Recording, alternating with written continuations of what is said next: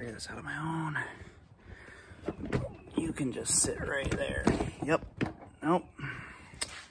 That is bright.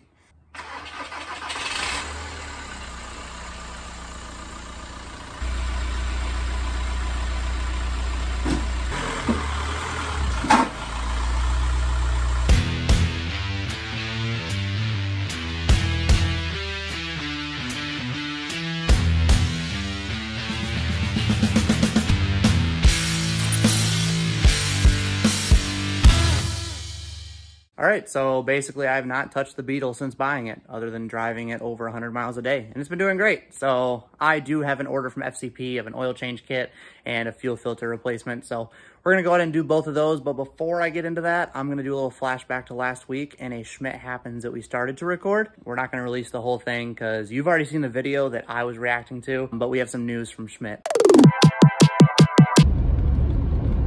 I'm just gonna go for it because I'm emotional and sad and depressed inside. This might be, for a while, the last Schmidt Happens that comes out. And it definitely is the last video that Schmidt is filming and editing for the Donuts channel for a hot minute. The short version is I'm doing a 6-month accelerated program for software and web development, fulfilling my inner dream of not cars. And so within that, I'm taking a break solely because the 2 days, or the 1 day that we film, is one of the 2 days that I will be busy all day long with classes. So I have made the wise decision to back off so I'm not killing myself with the 1 day off. Yeah. I feel like channels like this that start out with multiple people and somebody leaves, it's always looked at as, oh, they probably got in a fight.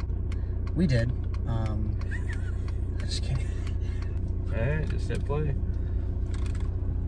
Hey, you gotta be in the video too. I'm still in it. This is more for your face. Well, you know how I edit these videos. Zoom in all I want. Turn it back. All right, here we go. Lord of mercy.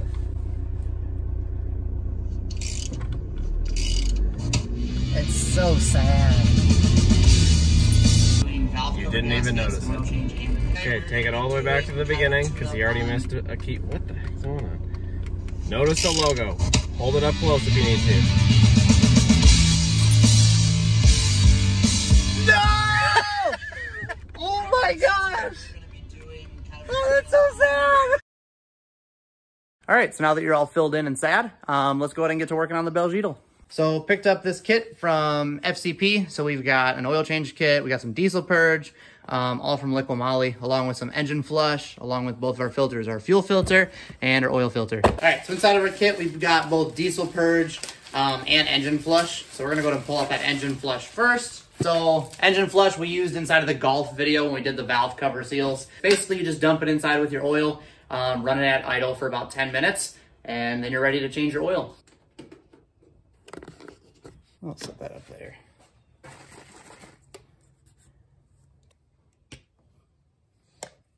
And then you're good to go ahead and dump this whole thing.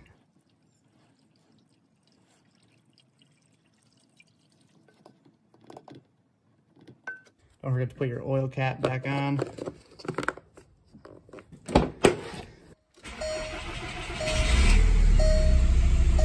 All right, so we're gonna give that about 10 minutes and then we're gonna go ahead and change the oil.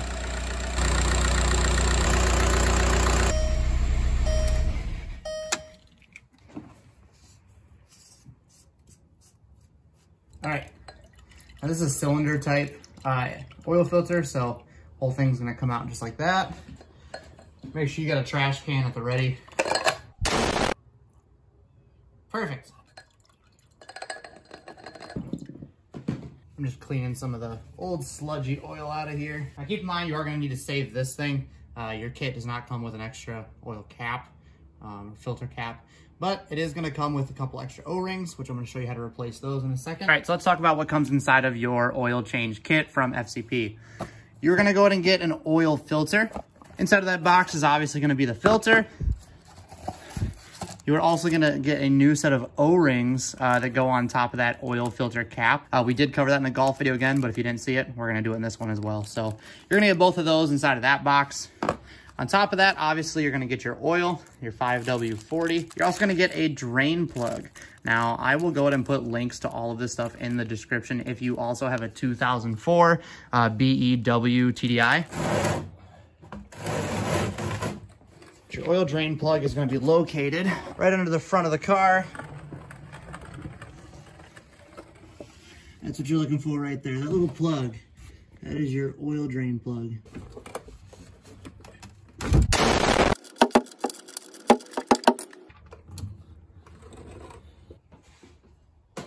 All right, so this is that old oil filter cap here. There's two O-rings. One is located right around the top. One is located right at the bottom. And like I said, FCP gives us new ones, so we're gonna go ahead and replace those. We're just gonna use a little flathead. Those will come off just as easy.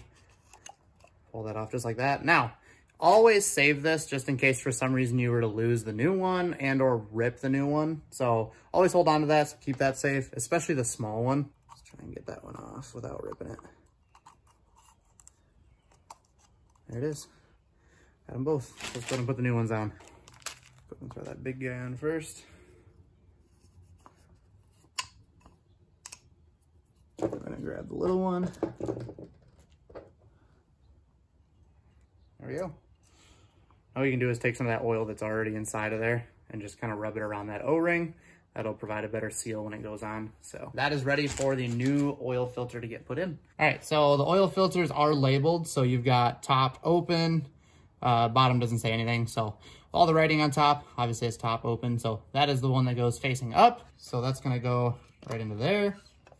Now it should stick in, yep. Now we're just gonna put that down in there. All right. There. All right.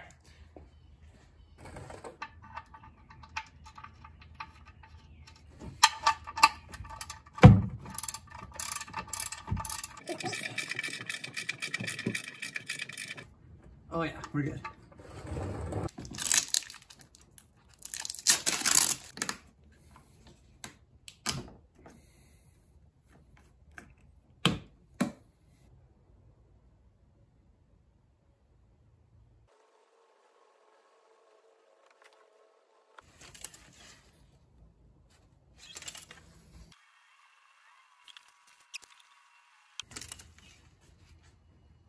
There it is. I don't know if you can see that perfectly, but we are right at the top of the fill line.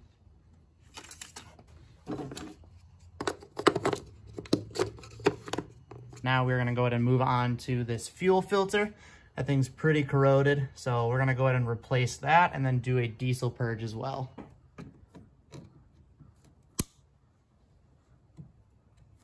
We're gonna be just a little extra careful with these clamps, especially on these hoses, because they are a little dry rotted. Something in the future would be nice to go ahead and replace all of these hoses. But for now, nothing's leaking, so we're just gonna, I guess, take our chances and leave them as is, because I do not have those hoses right now. Now, in theory, all we have to do is take off a little Mickey Mouse clip. And we're gonna try really hard not to lose that thing. And now this should pop straight up. Yep. Now keep in mind, there is gonna be fuel inside of this thing. There we go. Fuel right now, so.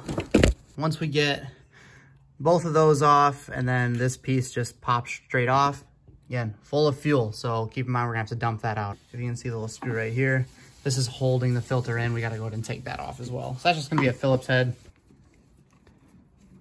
All right, now that should loosen. I don't think that's happening.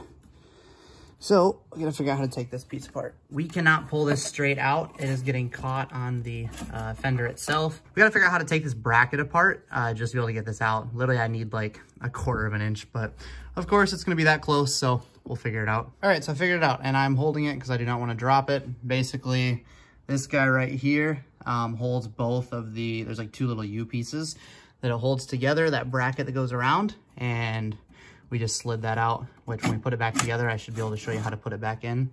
But yeah, there is our fuel filter. So we're gonna go ahead and save this diesel and toss it inside of the tank.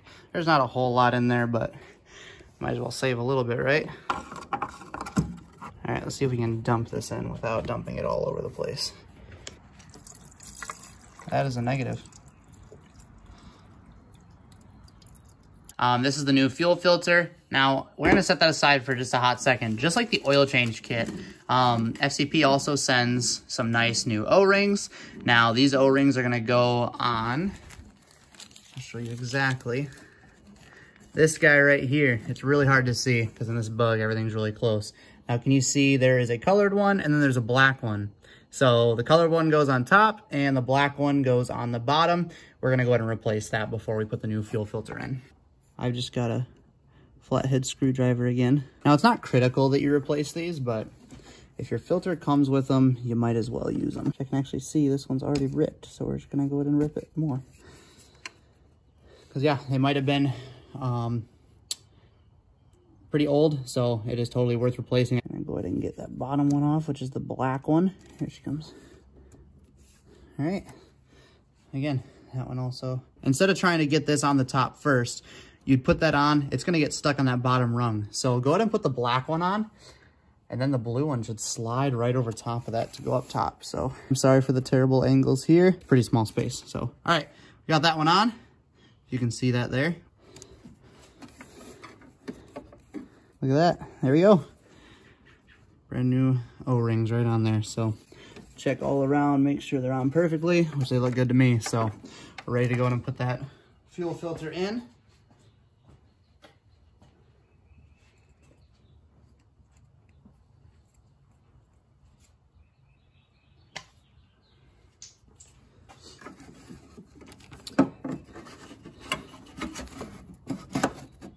So now we're gonna go ahead and put that clamp back on here. Let's see if it can go on as easy as I accidentally took it off. So one needs to go from the bottom, one needs to go from the top. All right, so this was nearly impossible to film. But this piece right here, so it is the same on the top and the bottom. It's not even in properly, actually. There we go. So you can see how it grabs both sides. You have to get that same thing on the bottom. So I actually put my hand up underneath here. I was able to get one hand underneath, one hand on top, and I was able to actually slide it in properly, so.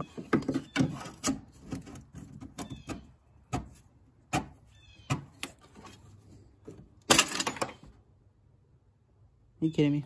We're gonna go and remove this hose right here because I cannot get to anything. There's a little 10mm bolt. That actually might be just a little bit of room that we needed just to get our hands down in there and put that clamp back on.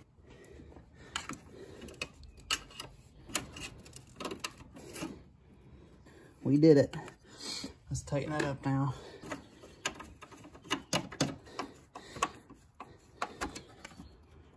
I'm gonna go ahead and put that 10mm bolt back in. And I'm gonna put that back inside there. Now we're gonna go ahead and reconnect all these hoses.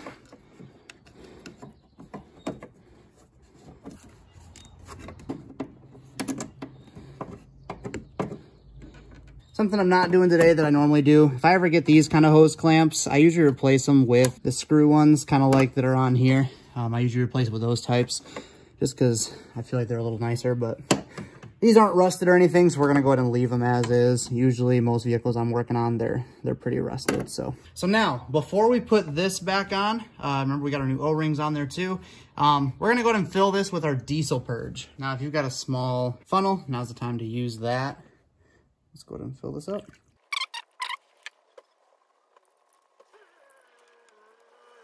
Now you are going to use the whole bottle, so just like that. All right. Now we can go ahead and put this guy back on. Down inside there, we've got that Mickey Mouse clip. I'm going to go ahead and slide that on. And it should look something like that when you're done with it. All right, so now that that is all put together, we're going to go ahead and start up the car again and go ahead and prime our fuel system. Oh, make sure we get this closed.